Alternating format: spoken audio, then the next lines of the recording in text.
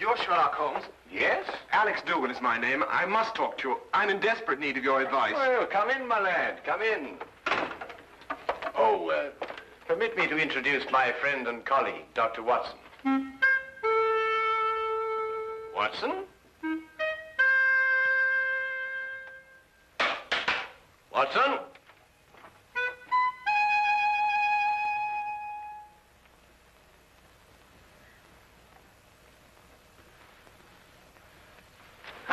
Come, just as I suspected. Well, Oh, my goodness me, a patient. Oh, I do beg your pardon leaving you standing there like that. Most remiss of me.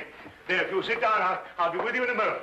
My dear doctor, Mr. Dougall is not your patient. He's come to see me. Huh? Huh.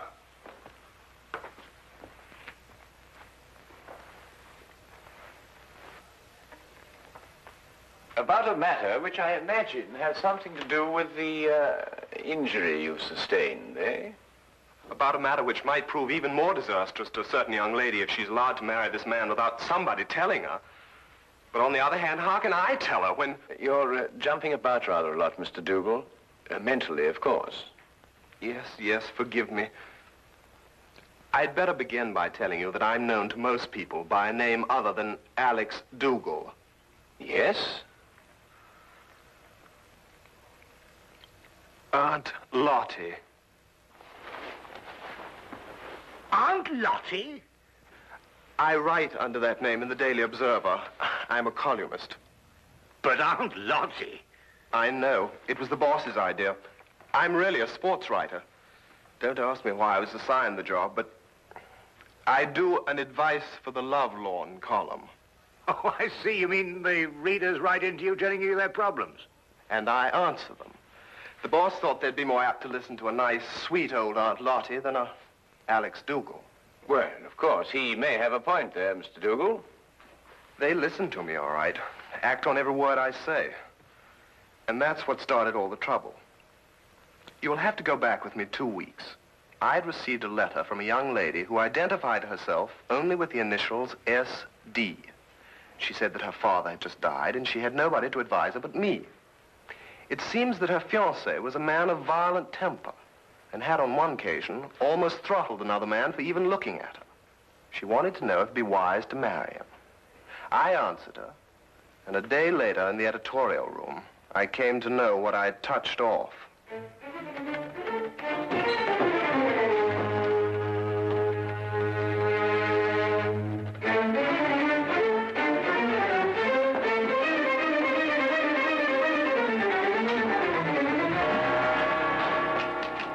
Where can I find Aunt Lottie? Hey! She'd better be around. Just point her out. Now, wait a minute. It just so happens that I'm Aunt Lottie, and I want to know how you got in here. You're Aunt Lottie? That's correct. And you can be certain that if you've come with any problem, I shall be most uncooperative. Are you sure you're Aunt Lottie? That is my pen name. Have you any objections? None. None at all. I'm absolutely delighted to find that Aunt Lottie is a man. Really? Why? Because I would never dream of doing this to a woman.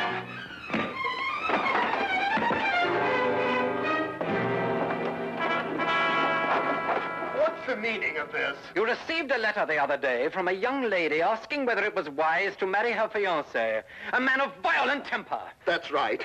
You replied in your column yesterday that it would be most unwise. It is. But what's it got to do with you? I know. Don't tell me. You're the fiancé. Aunt Lottie, you have a lot of mending to do. Mending?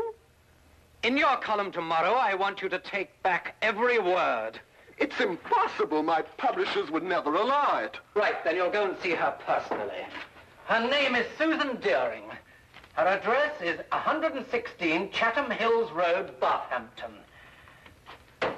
When you get back, I shall expect to hear that she has refixed the wedding date. Now, wait a minute.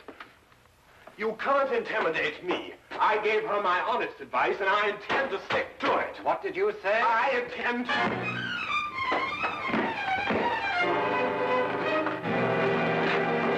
You were saying? I just wanted to know what the address was again.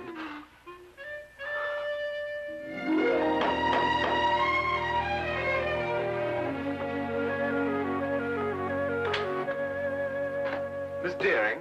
I'm the housekeeper. Your name, please? Aunt Lottie. No, I have not been drinking. Come in.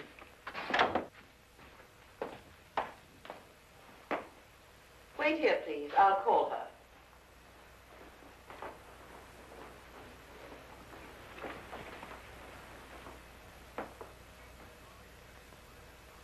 I'd hardly expected when I left London that Miss Susan Deering would be living in surroundings such as this. Most of my readers were shop girls. Girls from a modest background, anyway. But Susan Deering was an heiress. I realized this when I recognized the subject in the painting above the fireplace. He was Oliver Deering, the chemical manufacturer who 6 months ago had suffered a heart attack while pursuing his favorite sport, bicycling. He was undoubtedly her father. How do you do? How do you do? Are you really Aunt Lottie? I'm afraid so. My editor felt it would inspire more confidence than a name like Alex Dougall, which is my own. But I don't agree with your editor at all. Oh, really? I never fail to read your columns. They're always so full of wisdom and understanding. Almost like Father used to talk before he died. Well, thank you. But if I didn't think so, I never would have written to you. Never have called off my wedding. Well, as a matter of fact, that's what I came to talk to you about, Miss Deering. Do you mind if we sit down? Oh, please, yes. Here, you're hurt and I've kept you standing. Just a little accident. Nothing at all. Yet. Would you like a pillow or something? Oh, no, thank you. What bothers me more than any little ache is the advice that I gave you in my column. The advice you gave me, but every word of it was so true. It cleared up everything. Well, I felt the same thing at the time also, but after meeting your fiancé, Mr. Murdock... You met Jack? Oh, quite by accident. He struck you. I know he forced you to come here and see me. Oh, no, not at all. Then how were you hurt? I fell down the stairs. It was an accident. Forgive me. It's quite obvious that a man like you could never be forced to do anything against his will. Well, I should hope not. But at any rate, after meeting Mr. Murdock, I felt it my responsibility to come here and retract my original advice. Forgive me, Miss Deering. That's what I've been telling her. No one is perfect naturally, but Mr. Murdock is eligible in every other way. He has gold mines in Africa, if that's what Tilda means. And I could be sure he wasn't marrying me for my inheritance. But, Mr. Dougall, you've never seen him when he loses his temper. Miss Deering, have you ever heard of a Dr. Freud? No. A young Viennese. He's invented a new science called psychoanalysis. He says that a temper is a perfectly healthy, normal outlet for emotions. It's quite normal. Mr. Dougall, you know so much. That's my job. I'll write to Jack immediately and tell him it's all right again. Good. And if you have a picture of the two of you, I'll see that it's published in the society page under soon to be betrothed. Mr. Dougall, what's the matter? Something happened to my back when I fell. I wonder, would you mind putting one hand on my shoulder and one in the small of my back and pull? Thank you. Mr. Dougall, you must do something about your back. When you get home tonight, have your wife rub it with liniment. I'm afraid that's not entirely possible, but I'll have the man at the club do it anyway. You mean to say that you're not married? I'm afraid not. It seems that every time I meet a girl that interests me, she's not available. But then that's life. There's always tomorrow, and, well, who knows? I might be as lucky as you and Mr. Murdock. Now, what about that picture? I'll get it for you.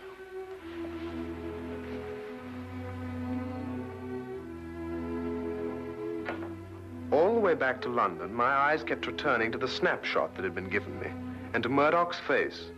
I really hadn't had time to study him when he first came into my office. Everything had happened so fast. But now I had the clinging feeling that I'd seen him somewhere before. But where? And under what circumstances?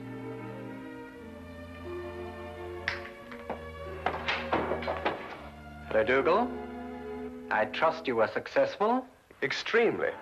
And I'm going back with even more confidence to make her change her mind next time.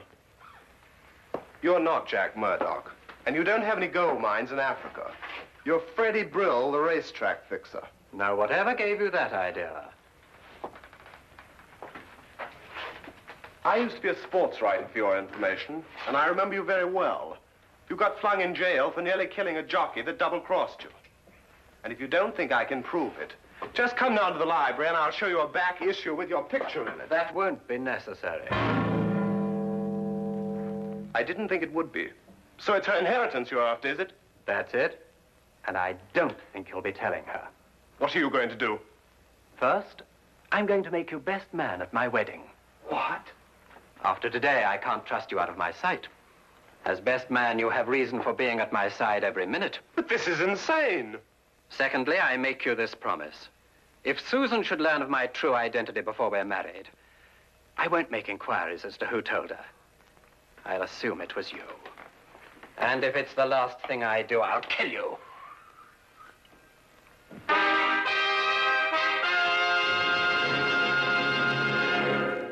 Now, we return to the case of the violent suitor.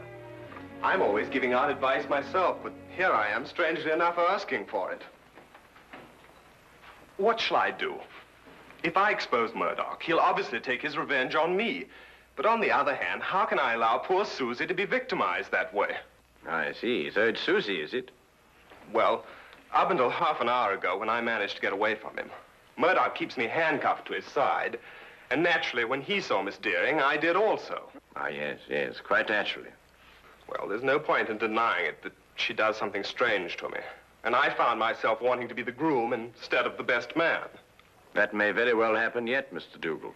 But how, with Murdock still in the picture? We'll remove him from the picture. Well, it's simply stated, Holmes.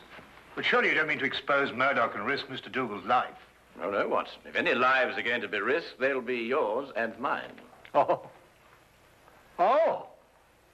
My plans aren't crystallized yet, Mr. Dougall, but my advice to you is to go back to Mr. Murdock and continue to be his best man. You'll hear from me very soon. I'll do anything you say, Mr. Holmes. Thank you, Mr. Holmes. Not at all. Oh, wait.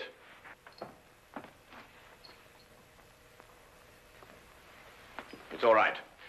I just wanted to make certain that Murdock wasn't waiting for you outside. Oh, thank you, Mr. Holmes. Good day. Good day. Good day.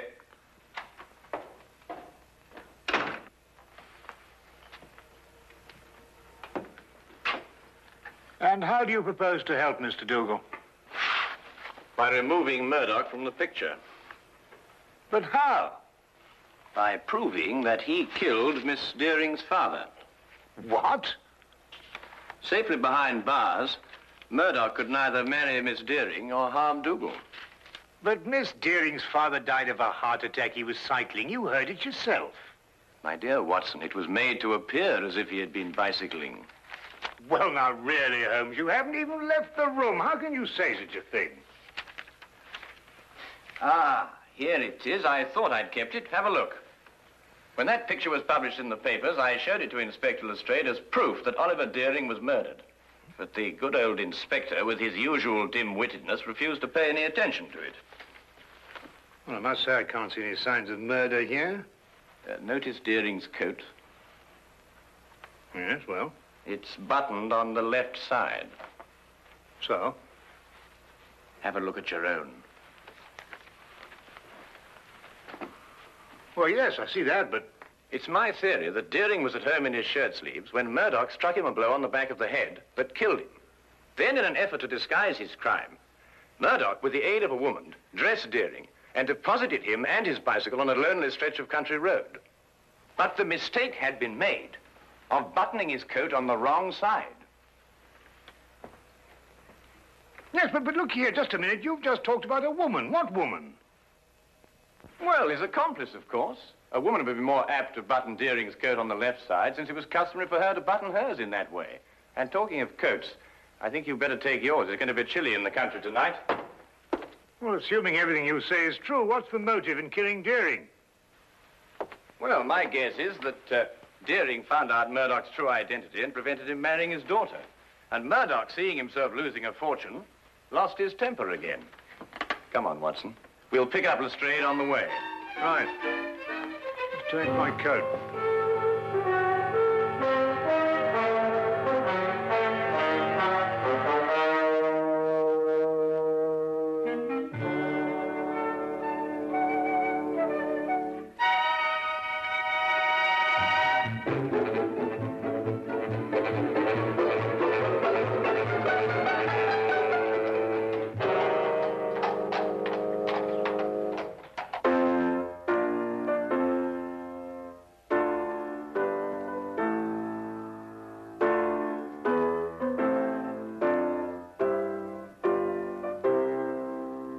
Now, what's the matter?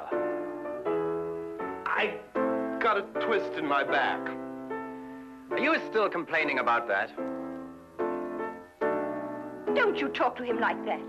I'll talk to him any way I choose. Not around me, Jack Murdock, you won't. Tea is served. Nothing like a nice cup of tea to relax everyone. If you don't keep your temper, you'll ruin everything. It's all right, Tilda. I'll pour.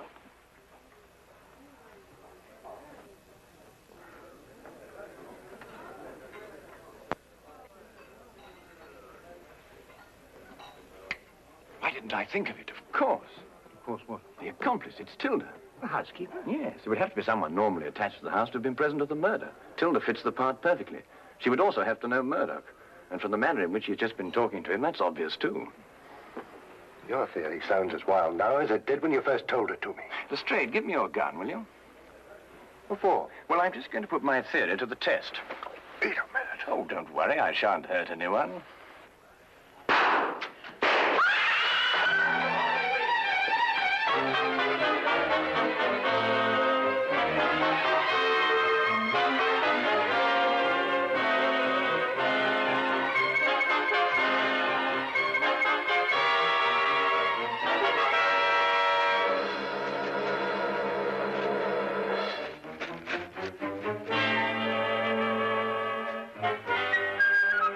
Holmes, what in thunder made you do a thing like this?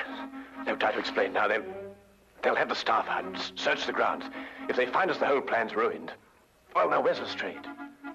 Lestrade! Shh! Oh, Lestrade! He was behind us when I lost. Look. Oh, confound him.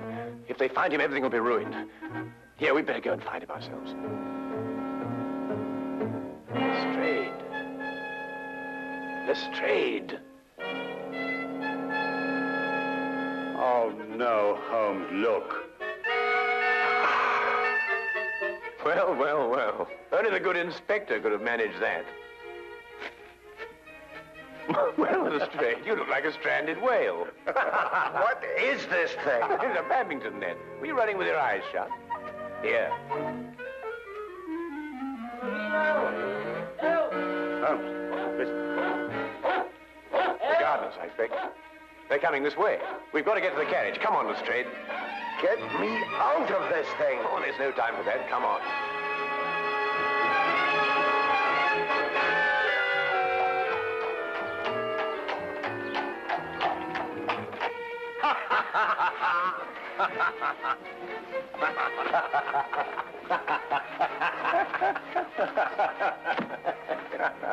I see no item in the entire evening, Mr. Sherlock Holmes, that would prompt laughter.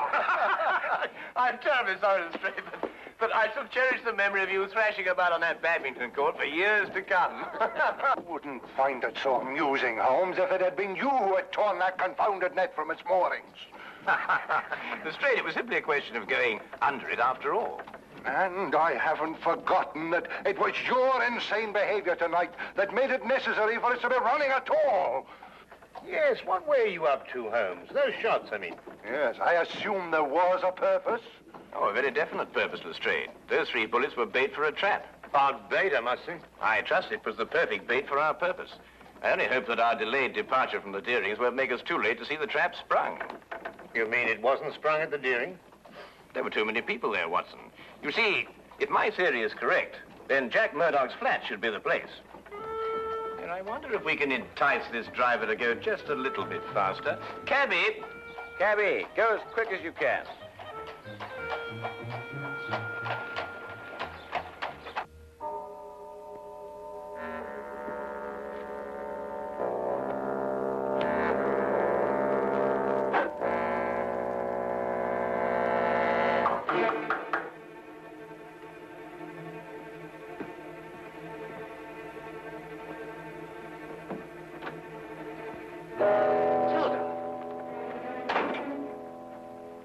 Dougall's upstairs. He may see you.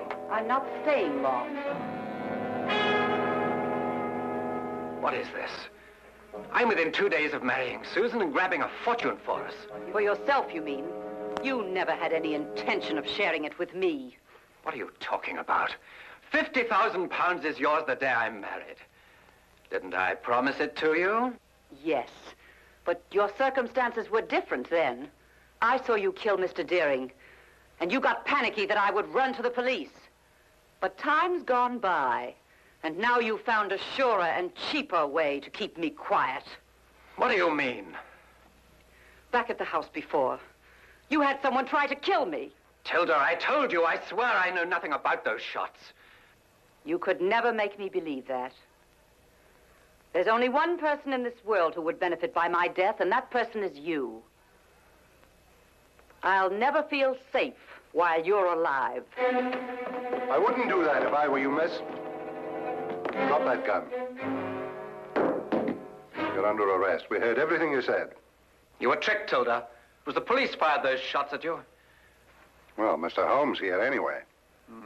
I had a feeling it would stir things up a bit. It's an old adage that partners in crime never trust one another. Get down!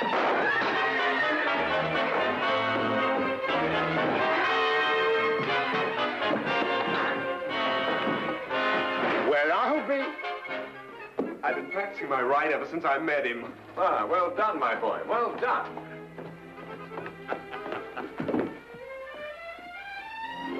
You'd better come along too, miss.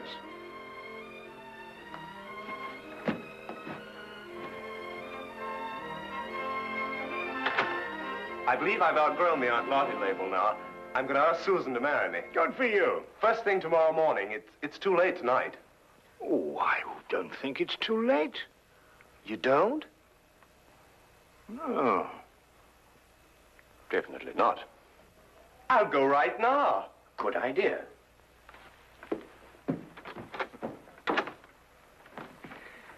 Well, Holmes, you've solved the mystery and brought two young lovers together. I think I'm going to call you Aunt Lottie. What? Oh, no, really, Watson. This time you've gone too far.